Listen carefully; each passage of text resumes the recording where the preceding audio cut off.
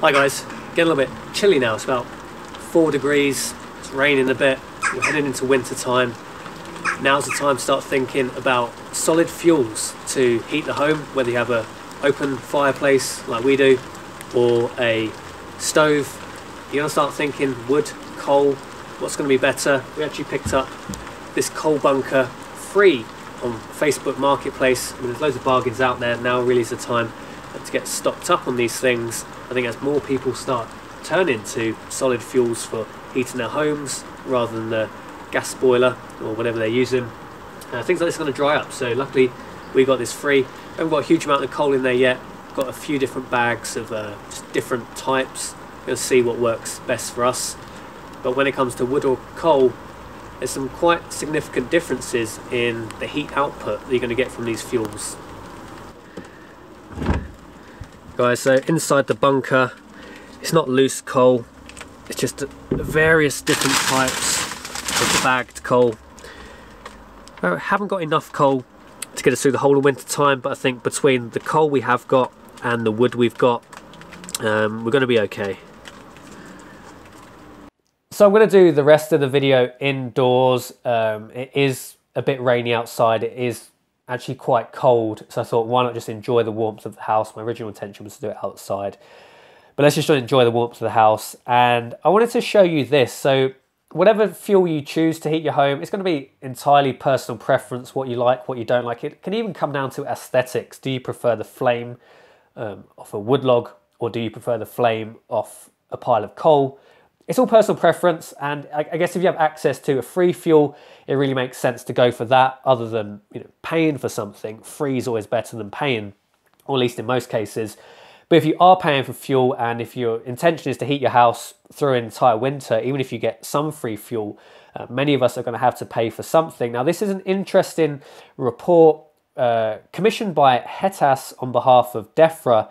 They had 3 different appliances. One is an open fireplace, like I've got in this house, an old stove, so like an inefficient old stove, and then they have a modern, much more efficient, 80–90% efficiency modern stove. And with that, they tested various fuels, house coal, smokeless coal, kiln dried wood, seasoned wood, and then they looked at the efficiency of these different appliances of extracting the heat from these various fuels. It's actually really quite interesting. I'll leave a link to the full report if you want to read it, because I won't show every fuel they've tested. I think it's quite irrelevant now to look at house coal. If your coal man even still supplies house coal, it's not going to be for much longer. In the next year, 18 months, it's going to be phased out pretty much entirely, besides a few specialist applications. But for your just average domestic person, you're looking at smokeless coal now, or some kind of dried wood. So the first fuel that we'll look at is a smokeless coal. Now, I was actually quite surprised at the efficiency they got on an open fireplace, which, if you go on the forums and you look around, a lot of people claim that 90% of the heat on an open fireplace goes up the chimney. This really proves that that isn't true. On a smokeless coal, they're getting an efficiency here of 41%. So the open fireplaces managed to extract 41% of their heat energy from the smokeless coal, and using that to actually heat the house rather than just going up the chimney, which is more than I thought. That was more than I thought. I thought maybe 20–30%, something like that. But I think 41% is very good. So if you're an open fireplace user like myself, smokeless coal really looks like a potential way to go. We'll look at the other fuels, but I think that's a really good number at 41%. The old stove got an efficiency of 67%, and then obviously the modern stove, a lot more efficient up there, getting an efficiency of 82%. Now, we move on to kiln dried wood. Look at that open fireplace efficiency drop.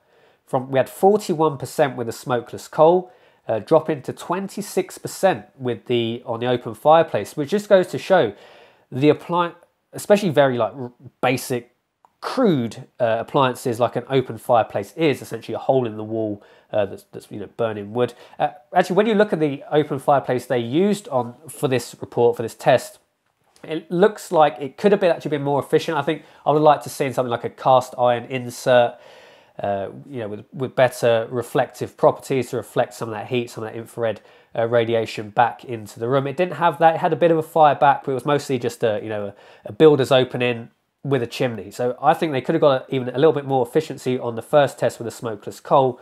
But look at the drop with the kiln dry wood, down to 26%. So it was 41% with the smokeless, dropping to 26%, which really makes you think if you are buying a fuel, especially for an open fireplace, which we know aren't the most efficient, then the smokeless coal really is beating a kiln dry wood. The old stove basically got the same. The smokeless coal was 67 and the kiln dry wood is also 67. And on the modern stove, actually performed better with the smokeless coal, dropping here to 75. That was 82, dropping to 75. So just goes to show the smokeless coal really was a winner for the open fireplace and the modern stove, because both those numbers dropped with the kiln dried wood. Next we have seasoned wood, about the same more or less for the open fireplace. The kiln dried had what, 26%, this has 28%, so a close enough number that I think that's just, there's not really a statistical difference in that, because if you actually go through the full report, they test each fuel on each appliance 3 times. The numbers do go up and down, just the nature of burning something, especially on quite a crude appliance that an open fireplace is. Just even the way the wood's cut, even just the way that the coal is piled, it's probably going to change the heat output. It's going to change the airflow. There's just so many variables when you're burning something as crude like on an open fireplace. I think the difference between kiln dried wood at 26% and the seasoned wood at 28%, it's basically the same. So seasoned or kiln dried wood doesn't seem to make a huge difference for the open fireplace. The old stove dropped a bit. That preferred the kiln dried wood because that dropped from 67 to 61. And the modern stove, not a huge difference in it. Kiln dried was 75, seasoned was 71. Again, it's only 4% difference, not a huge difference to really draw too much from.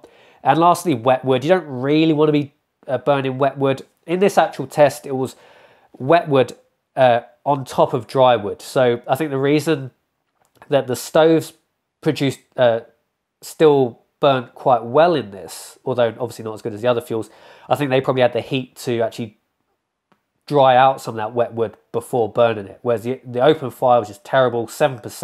You don't want to be burning wet wood. It's going to, really just clog up your chimney. It's going to produce a lot of smoke. It's not good for air quality. You don't really want to be burning wet wood. But it just goes to show the difference between, a quality seasoned or kiln dried wood versus wet wood. They all performed quite badly. Although the modern stove actually did okay on it, but still, you're going to make your flue dirty. You don't really want to be burning wet wood if you can avoid it. But I actually thought it was quite interesting. So the smokeless coal really is a winner for the open fireplaces. Gets 41% efficiency versus something in the 20s with the woods. And lastly, they actually compare the useful or the cost per useful kilowatt hour. So obviously the lower the fuels, the bar graph here, the lower the number, the better, because that means it's costing fewer pence per kilowatt hour. So it's got house coal there, but we're not really going to talk about that too much. That's going to be phased out. As you can see, the smokeless coals win for basically every appliance, whether it's an open fire, an old stove, or a modern stove. Smokeless coal is cheaper. I mean, obviously this depends now. If you can source and you can season your own wood, then free is obviously better than the 10 pence per kilowatt hour that you can get with a smokeless fuel. So free is obviously better than paying. But if you are paying, really consider smokeless coal. And we've started to bulk up with a smokeless now, especially after reading this report. It makes sense to really pile in on that. We've still got quite a bit of wood as well, but I just thought this was quite an interesting report. If you are buying your fuels, go through this report, have a little look at it. It makes a lot of sense. I think the efficiency of 41% on open fireplace, that is really impressive. And obviously these prices change. I think this report was commissioned in 2001, where I live, and I think across most of the UK, wood is either unavailable, like seasoned wood, either you just can't get hold of it, they've sold out, or if you can get hold of it, it is just really expensive now. It is just really expensive. So, I mean, that's that. I mean, yeah, we've got the open fireplace here. We're gonna move more towards the smokeless coal. It just stores well as well. I mean, coal has basically twice the energy density of wood.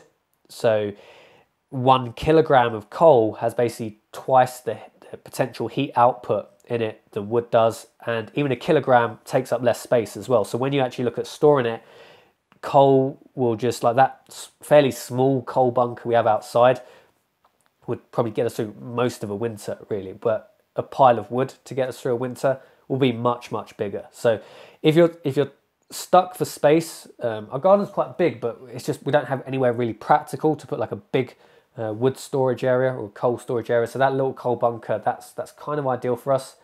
So that's just another consideration to make. How much space have you got? If you've got a big barn, or you can just pile wood as high as you like, then wood's good. But if space is a bit of a limiting factor, then that's another tick for coal. Obviously, wood stoves are more efficient. We're quite lucky in this house that we have 2 chimney breasts. At the moment, we've just recommissioned the open fireplace with a cast iron insert. We'll see how this winter pans out. On the other side of the house, we've opened that. We've like knocked through the bricks where it had been bricked up. We'll see how it goes. Potentially, we could look at putting a wood stove in there. I don't think I'd really want 2 open fireplaces. It's just kind of the same thing again.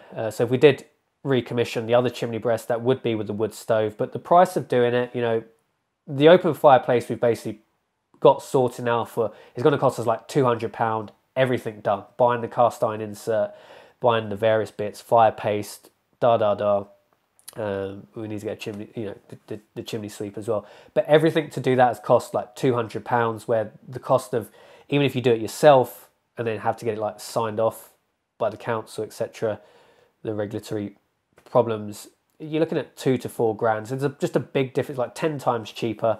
So it's really priced for us. It was aesthetics. Me and my wife both just liked the aesthetic of an open fireplace. So yeah, we've got room as well, potential ability to put in a wood stove, but between the money, between what we liked aesthetic wise, the open fireplace made sense to us. But yeah, I wouldn't rule a stove out, especially the way gas and energy is going, future power cuts. And also the regime we currently live under, the regime don't even really want you to have a gas boiler, a clean burning gas boiler. That's pretty much against the ideology of the current regime. So do you think they really want you burning solid fuels if you invest 4-5 grand into a wood burning stove, and they just, you know, they say, oh, you can no longer do this, which is becoming increasingly actually problematic, especially if you live in an urban environment.